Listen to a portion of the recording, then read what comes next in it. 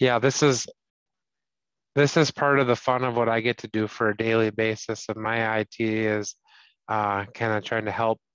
Customers will call and they'll say, "How do I download my QuickBooks files?" So Mhm. um, sometimes I'm really good at knowing exactly how to tell them off the top of my head, and then other times I gotta quick Google it. But Yeah, I I see. It happens all the time, especially with the quickly changing versions of the software and everything. Certain things absolutely, are changing very quickly. Yeah. yeah. One of the things for me that I guess happened early on in my career that I was kind of blessed with is I was kind of starting to get into the IT industry at the beginning of the internet, back in 1996. Hmm. We were still all on dial-up connections, and I was probably one of the only houses in our neighborhood that had internet actually. Hmm. And so a friend of mine kind of taught me how to be resourceful and how to be able to go on and look up information and find stuff. And this was obviously before Google. We used Yeah. Ask Jeeves back in those days. Uh-huh.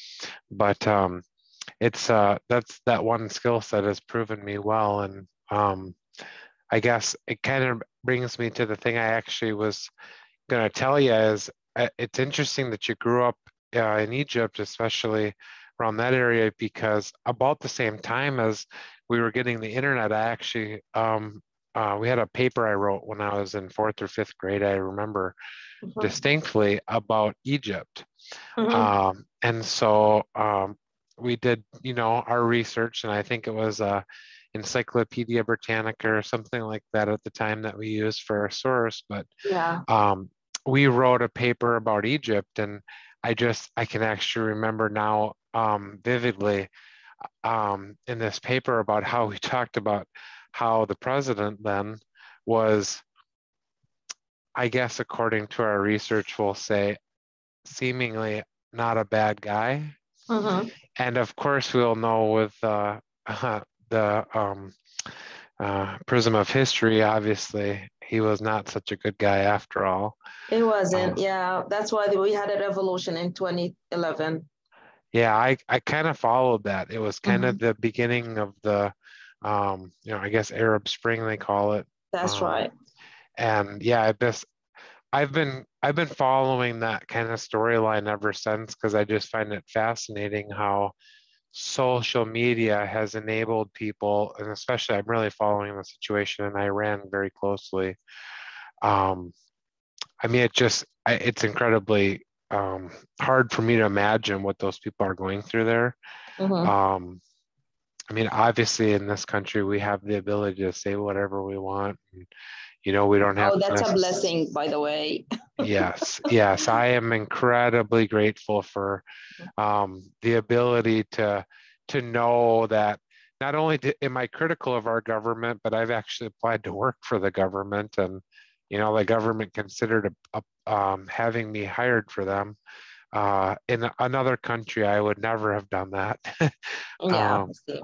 and so yeah, that's it just I'm very outspoken. I write a lot on social media, and I'm pretty a big believer in the free press, and I just it's so hard for me to imagine what it's like for somebody to live in another country and to be, I mean, I look at it in Russia. So many people in Russia today view the war in Ukraine as a good war, and slowly the narrative is changing as people are learning the truth. Yeah. But as an American, I guess we're brainwashed in a separate way. We're brainwashed to believe that America is the greatest country in the world and that there's no other greater country. Hmm. And so I guess that's the thing I'm always kind of constantly looking at. I want to meet a lot of other people that can offer me some perspective on that. My wife and I went to Costa Rica last year. That was my first time I ever left the country. Hmm. And it was just kind of eye-opening for us, to kind of get to go somewhere where, we'd never been before, where, we could communicate pretty easily. A lot of people there speak English, but um, to kind of be for the first time out of the country, and it was kind of actually refreshing. I Yeah, thought. it's actually when you see people coming from different background or living in a different culture, um, you learn a lot. And this is something that I experienced a couple of times because I lived not only in Egypt but in a couple of different other countries.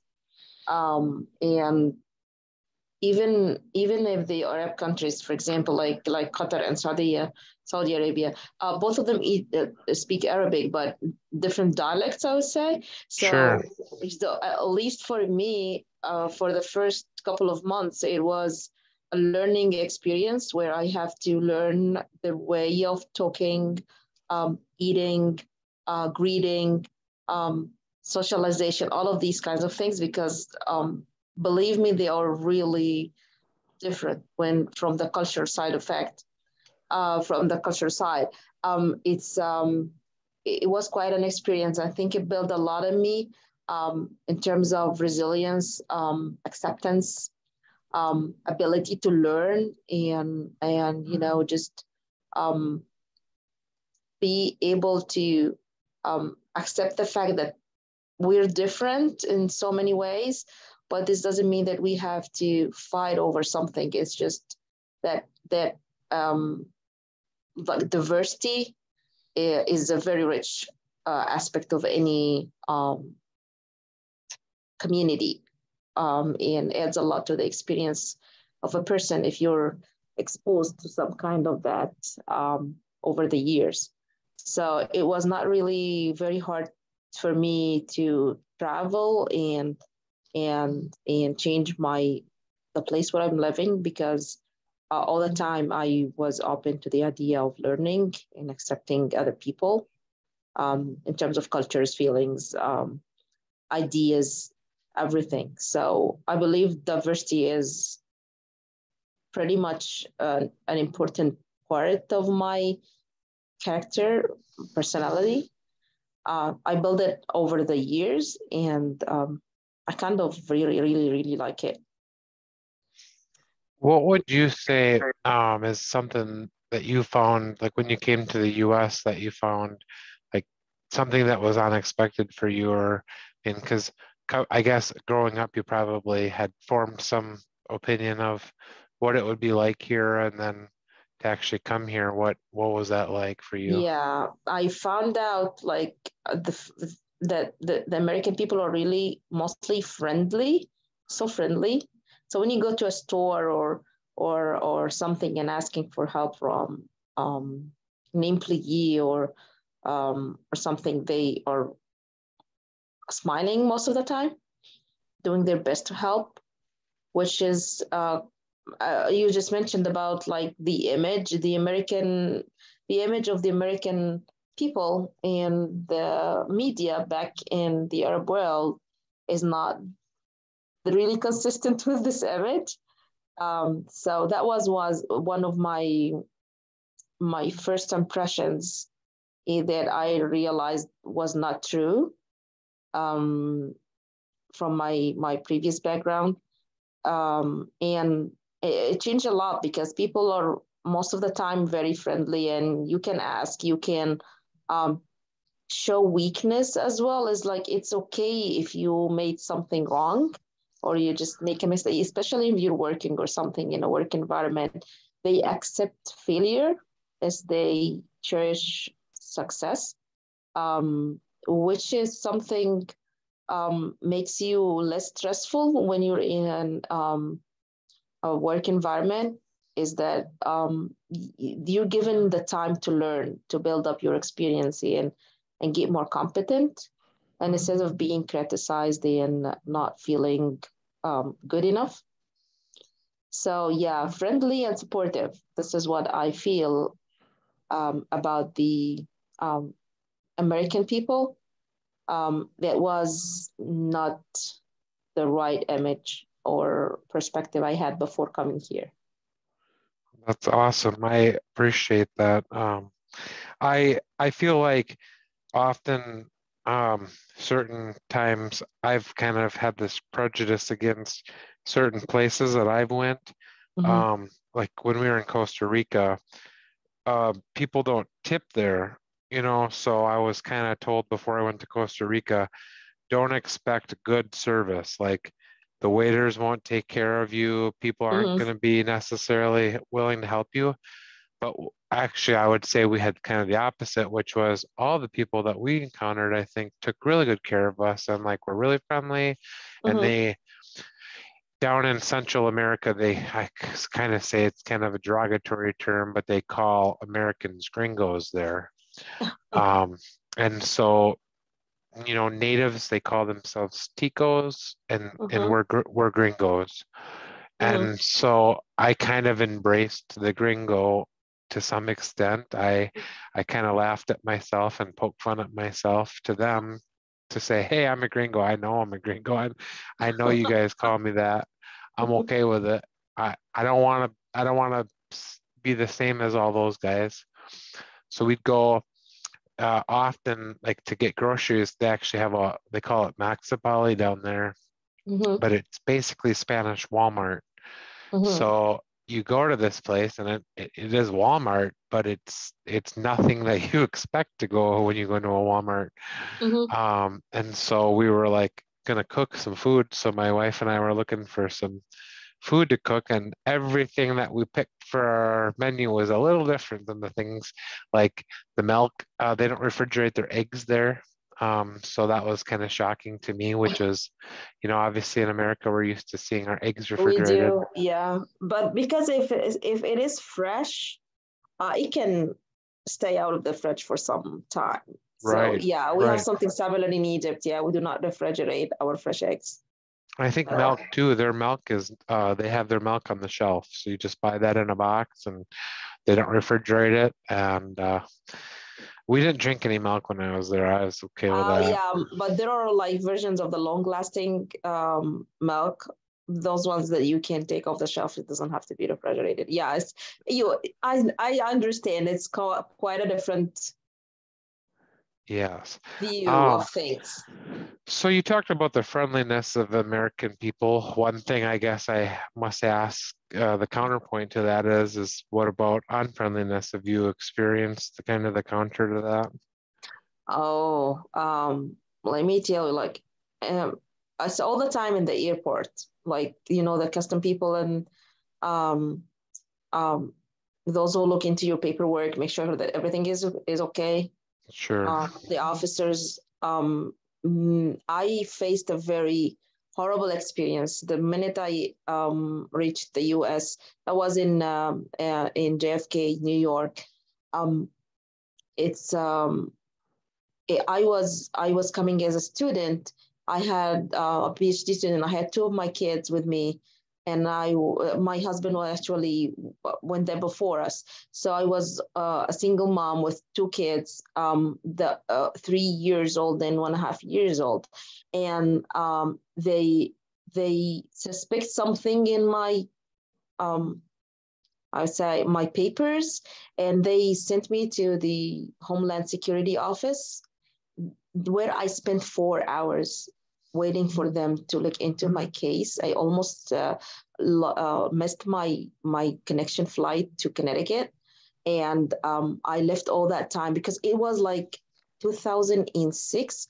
That was where everything, all the security measures have been raised after the Sure. September 11, and they left us. They were not allowed to have any food, any milk, any water or anything. So literally, my kids were starving and crying, and they just left us for 4 hours waiting for someone to look into the paperwork and say, yeah, you're okay, you're good to go.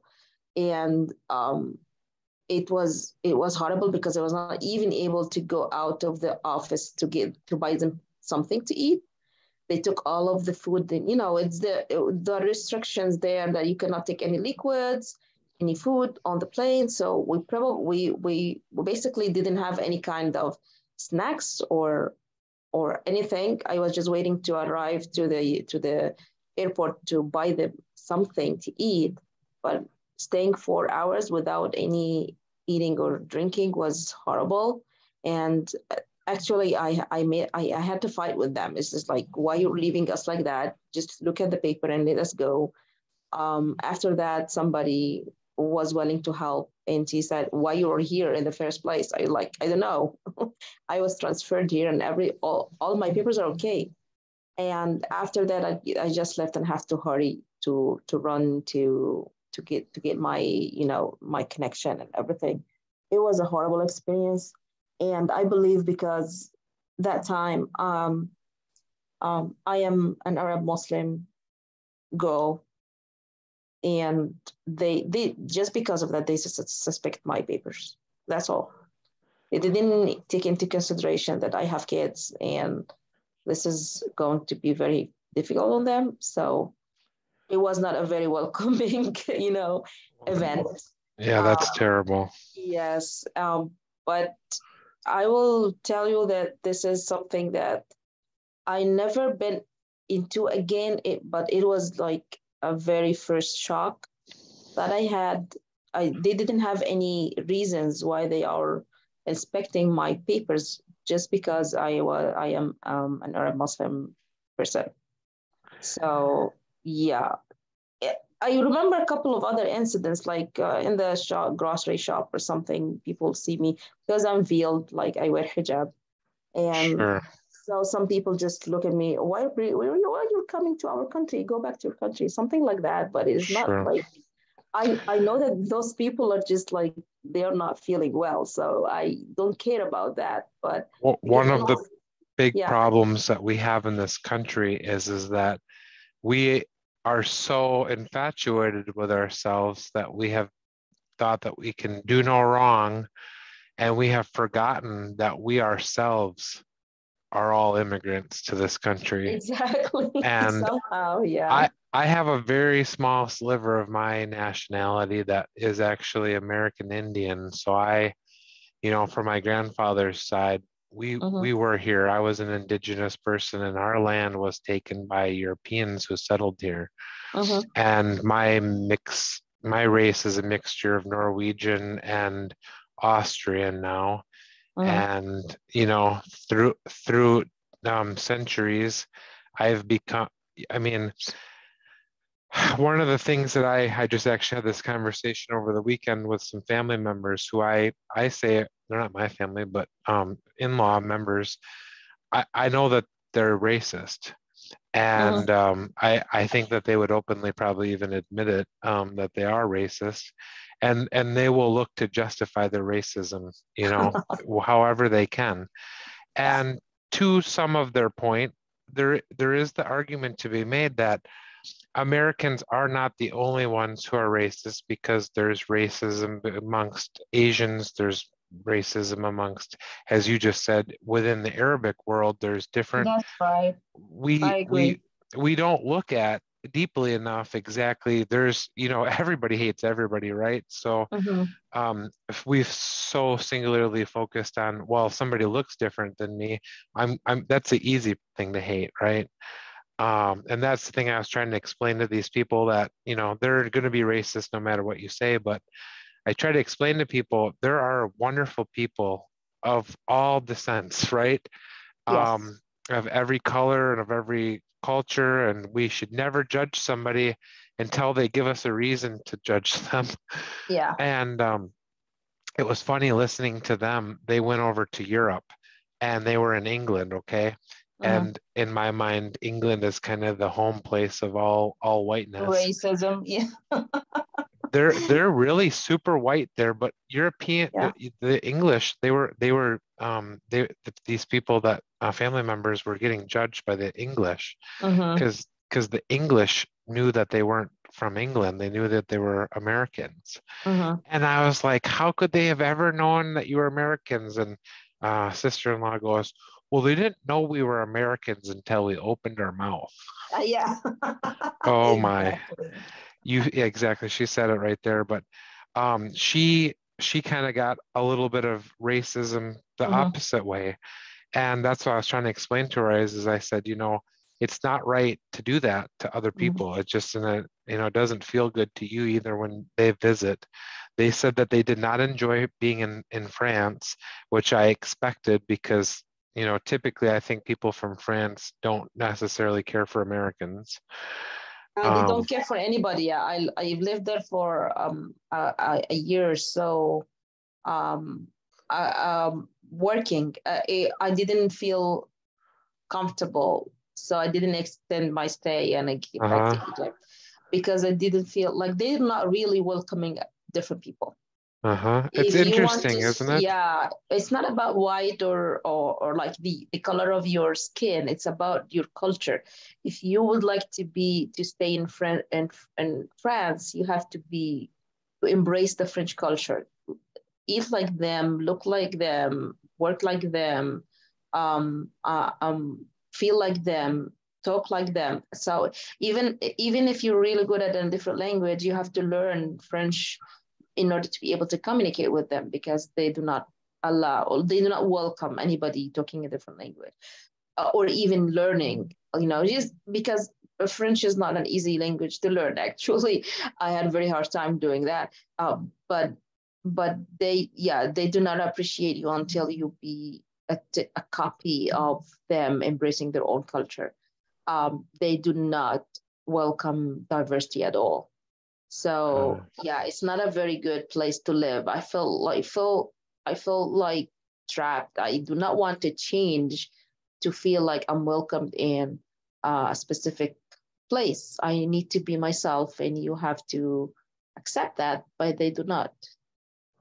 Yeah, Even when that's it too comes to bad. religion or anything, you're not allowed to practice religion there with freedom because they feel like this would affect their identity, um, their Christian identity, and they would not allow anybody to ruin that. So, no, even if you're embracing any other religion, you're not allowed to practice that or show it or even show any um, sign that would indicate that you are practicing a different religion.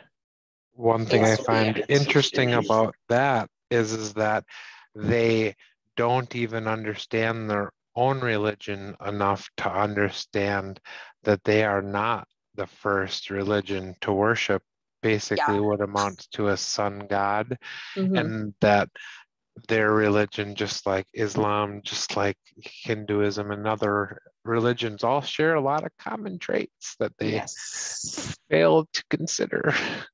Exactly.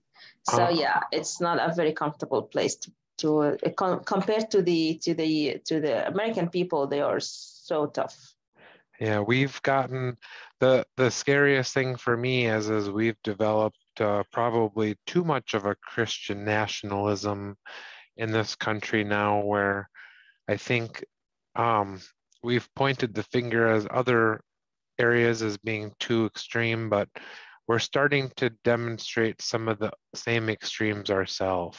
Mm-hmm. And you brought up the hijab, so I actually, if you don't want to, you don't have to answer this question, but I asked this because my daughter was wearing one for a period of time, and I explained to her, "Do you understand what this means?" Mm-hmm. And I was privy to learning a lot about other religions, so I understood that, for somebody to wear one is their religion, and we should respect other people's religion, but it also is a symbol of oppression of women.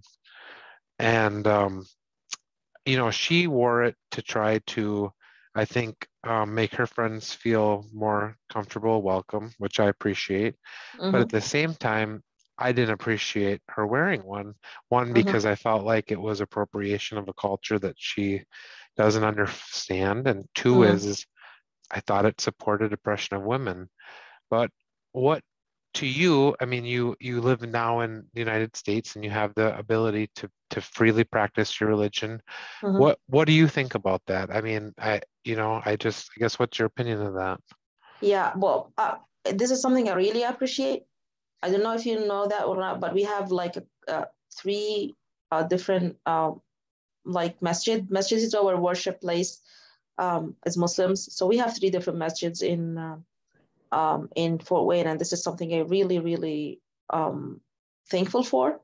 Um, I'm wearing hijab. Nobody is looking down at me or feeling like I'm doing something very strange. They are accepting that. I do not feel oppressed at all, because you just mentioned that it is part of my religion. I am I truly believe that I have to wear it, and I'm wearing it out of love, not out of oppression at all, because simply I am away of my family, I'm away of my country, the culture I was raised in, but I'm still um, wearing my hijab, um, trying to keep it. I'm not getting without any kind of pressure other than my love to and my commitment to my religion.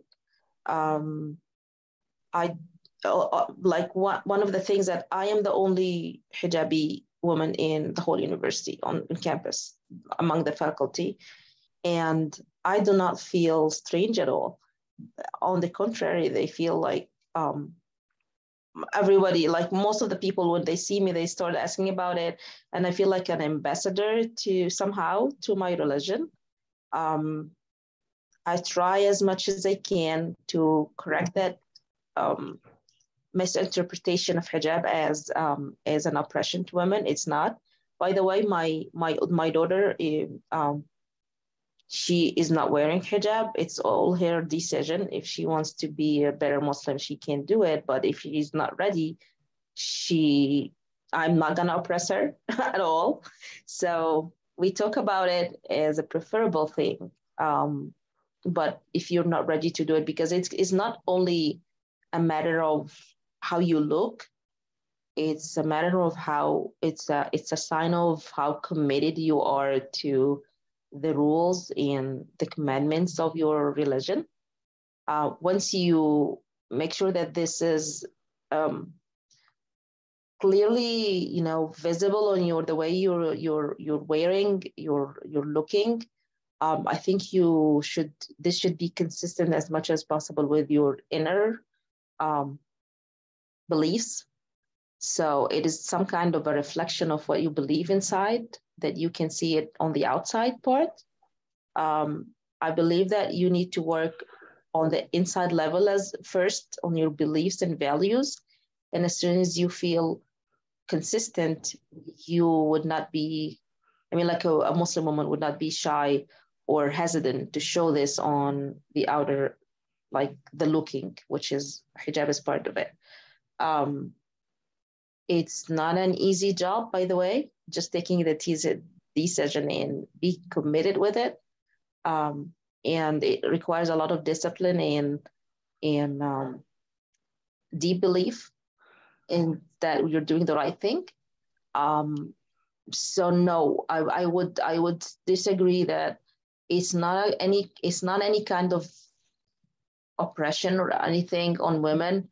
It is part of our religion, and you have to believe first that um, it is good for you. And when you start doing or practicing, you will not feel as a burden at all. It's actually something that you would like and cherish um, to be part of your personality. Awesome. Well, I appreciate the perspective. I personally, I think they are beautiful. In the fact that as long as it's not doing what I described, Mm-hmm. and like you said, it's about the religious reasons. I think my daughter might have done it because she got a bad haircut, to be honest with you. But Okay.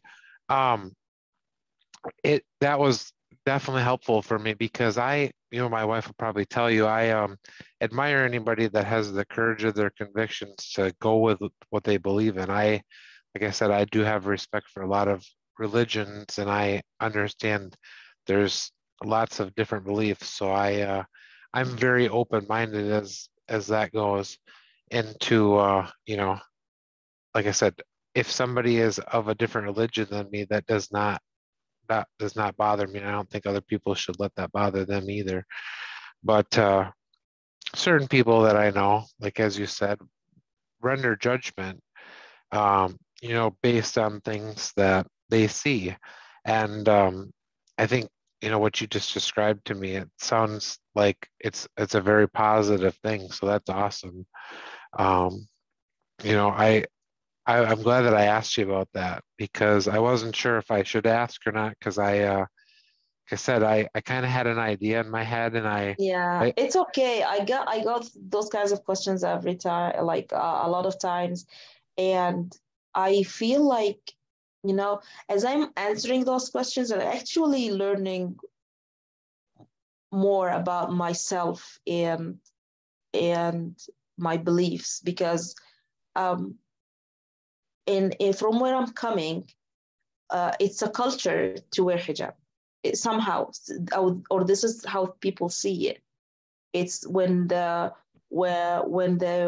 girl hits a certain age, it's by default in certain culture you have to wear hijab. Um, but because it's a choice I made, um, with the support, of course, of my family and my culture, it was not an easy. It was not a hard decision to make at that time. But right now, looking at my daughter, she is almost the same age when I decided to wear hijab, and it feels a little bit um, confused because she doesn't have the support that I used to have, and she doesn't have any, people around who are wearing hijab or something. Um, so just talking to her about how important it is, why it is a part of our religion, enlightens me because uh, it actually takes me back to the roots of our beliefs. Is that why we're wearing hijab? It's not something that you should take it for granted. It's something that you need to think about it, believe in it, embrace it, and start practicing. It's not an easy process if you do not have, the support uh, and the role models to look up to. Um, just thinking about the process and how to convince people about it, how to explain it to people, because like back in our countries, you don't have to explain this. It's somehow Muslims are majority, and hijab is not only part of the religious, it's also part of the culture. So you rarely come into that conversation where somebody is asking you, why are you wearing hijab? It's not a normal question that you get.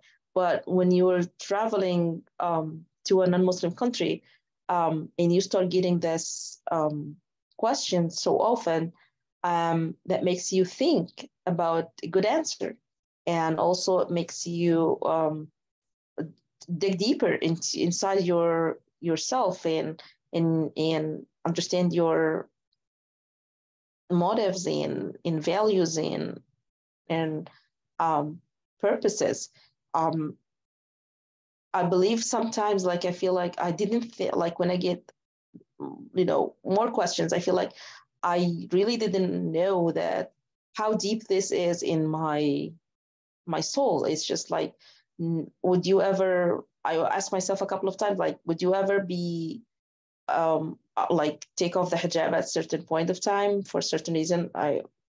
No, I'm not. No matter what is the reason, because it's becoming really part of my personality and my um it's part of myself right now.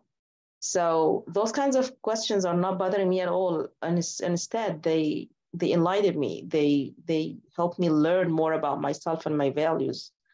Um, Understands who really I am. So no, don't worry about it. I'm that's glad great. that you actually asked that question.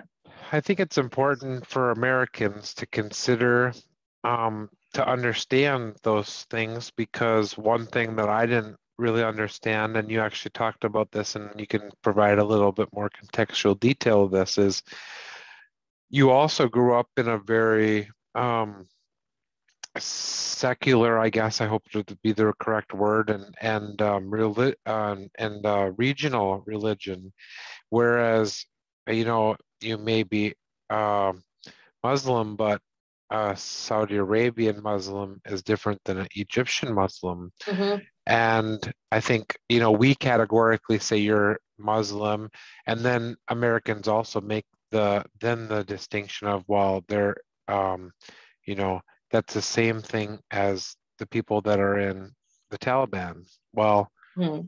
you and I obviously know that's not the same. However, I think that's where the negative view of the hijab stems Mm-hmm. from is, they view the Taliban, and that Islamic view as the same as, a different religion. But Mm-hmm. um, I found it fascinating because I started thinking about if you look at migrational patterns, if somebody migrates to Saudi Arabia, a country that's 90% Muslim, if you're not Muslim, you are significantly the minority there. Minority, that's right. But then if you're Muslim and you're not from Saudi Arabia, you become a minority that is so small it's not registerable. Mm-hmm. You said in Fort Wayne there's 3 mosques. Mm-hmm. There Yes, were they are. Yeah. you had probably zero in all of Saudi Arabia, I imagine. I mean, No, there are many actually. Like when no, mosques is our worship house that is welcoming any Muslim. okay. So yeah, I do not have to have like an Egyptian masjid in Saudi Arabia to go to. Um, it's So different, but I so mean like the culture is different, but the religion is the same somehow. okay. Yeah, So but the what we it's when not you mention secular like we think of, like Lutheran versus no, Catholic. no, not that that we like in Islam we have only Islam. It's Okay. just like we do not have different versions of it. But I mean, like the image that you have on Taliban is not actually reflecting true Islam. This is something that we also disagree with. This is not true Islam, and we do not embrace it. We do not cherish it. We do not agree with it at all. Is that you force Islam on people, not only on women, because women, like forcing Islam on women would reflect in their appearance because the way that they force them to wear, um, but also on men, the way that they look, the way that they talk, the way they work. So it's just forcing Islam on everybody living in certain place, and Islam was not actually spreaded by force at all. The reason, like, there are many things that would support my idea here is that Islam went to far as the Far East. There are like in Korea, Japan, there are Muslims living there, and um, we did not force them to be Muslims. They just learned Sure. about Islam and decided to embrace it. But like what Taliban is trying, or something similar like Taliban, Daesh, all of these kinds of things, like ISIS, I believe, they how they call it, is just they try to export that image that Islam um, is not going to be good without being hard on making everything the Islamic way, and this is the way they call it. But Islam is more about relationships, the way that you treat people, the way that you like how to behave, how to act. Um, Most of other things is just something that is relates you to your God. It's something that is so personal. You cannot force anybody to be good, but you can Right. force them to obey the law. So they're trying to make it look like these are laws and everybody has to obey it. But this is not true Islam. In true Islam, you cannot force your daughter to wear hijab or even wear something that is so specific. Um, this is not the true way of expressing Islam. Although that this is the image that they wanted everybody, like when I'm talking about everybody's like the media, wanted everybody to see Islam as this. So they get scared out of Muslims. They feel like if Muslims are part of the community, they're gonna try to force that on everybody, which is not true. It's not true at all. Yeah, Uh, I yeah. experienced kind of the opposite of what a lot of the I guess stereotypes are, and I know it's funny because a lot of the people that have that belief are Christians, and Mhm. I think that they have forgotten how Christianity was spread across the world by force, by taking children from indigenous Mhm. people, by Mhm. killing people, by indoctrination, by conquest of lands. I mean, Mhm. Christianity has convinced us that Islam is uh, the Antichrist, I guess, so to speak. But Mhm. yet we have done the very things that we accuse them of doing. And I So agree with you. This is also not about Christianity as a religion. These are Christian rulers who wanted to spread. They just want to spread control, and they needed power over people. But they are. This is not doesn't reflect the true Christianity as a religion as well. So this is an image that does not reflect religion. It's just people looking for power, and they just name it religious, but it's not. Either it's absolutely. Christianity or Islam or Jewish or Hinduism or anything. It's just religion is nothing to do with power and ruling. It's all about your personality and how you treat people. I've, It was never any it takes any form of forces. People make it look like this, but it's not true. If you're really religious, you'll understand that it's not true. I've become convinced that the way that you um, control a population is to divide them. Yes. And if we can use religion, which people believe to their death, Mm-hmm.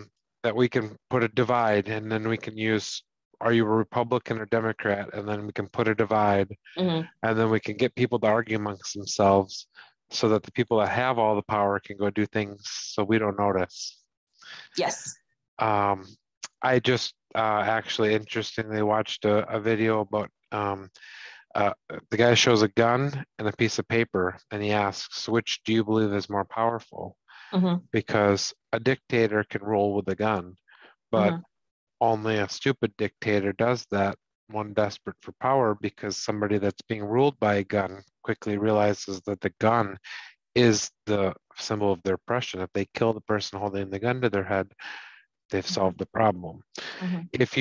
If you use paper to control people, and you use laws and the institutions of society, money, and you use those things, you can control people very easily. And that's the thing that just it gets me about, and I just, this is another, we have some very interesting discussions when I return home, where my European family members celebrate taking the lands of my uh, native, you know, ancestors. But yeah, it's kind of fun. Yeah, That's what exactly. that's what we do in this country. We're like, let's celebrate Jesus's birthday and the time we took your land from you. And yeah, it's I grew up Christian. Um, I pretty deeply believed in Christianity for a long time until I started understanding my own religion and what I was believing, and what the origin of the religions were. And once I started understanding other religions, I understood exactly what was going on. And that's why I kind of embrace all religions at this point, because I think that every religion at the core belief has got good intent at it, right? Of course, yeah, agree. People do good, give them some moral compass. Is there life after death? Yes. I mean, are there angels? Yes. Are there powers beyond what we see? Yes. I think we all really believe the same core principles, but powers have divided us Mm-hmm. because they've said, well, God is in heaven, and there's only one God. There's not five gods. Well, Mm-hmm. how do you know there's not five gods? Maybe Hinduism's got part of it correct. Mm-hmm. Maybe there's a bunch of gods. You know what I mean? So um, I find that fascinating. I love talking to people about it, and I appreciate you sharing that with me because you know, some people don't like to talk about religion, and I love discussing it. Yeah, Not to attack, but to understand, you exactly. know, a lot more about it. So, um, in that, I heard you mention some languages. You speak more than one language, I assume. Yeah, Arabic is my native language. Uh, in English, of course, because this is the language I live by here.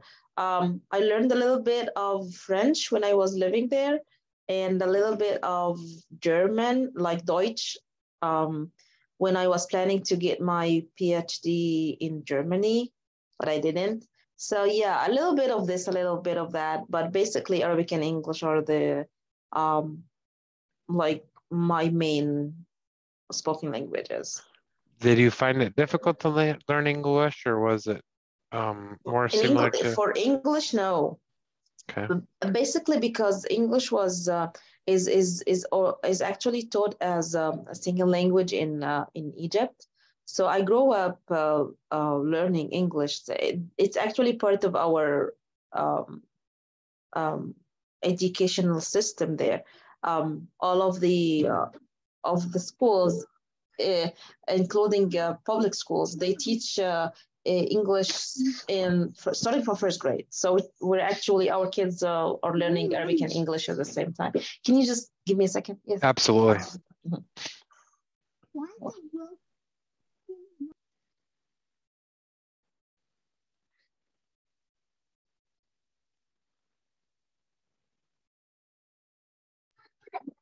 Okay, thank you, Steve. Hi. I was just my son get back from school right now. So Yeah, no problem. And I don't know how if you have any time constraints, but feel free to let me know if you have to leave or if you have anything that you have to yeah, go at I any think time. we can use like 5 more minutes. Okay. Well, that's no Mhm. problem. I'm pretty much got a pretty good idea of what I need. So I really do appreciate your time and sharing, like I said, with me. Like I said, it's basically for me, you know, I'm trying to put put something to paper that can kind of really show, you know, what we've talked about, and so um, my understanding of a foreign perspective on you know, the United States is very important for me because like when I went to Central America, I did not speak Spanish well, Mhm. Mhm. and I've tried to learn Spanish multiple times, and I've always struggled to learn a second language. So I think a lot of the world is in a significant advantage where they're teaching more than one language at the same time. So, um, are you still there?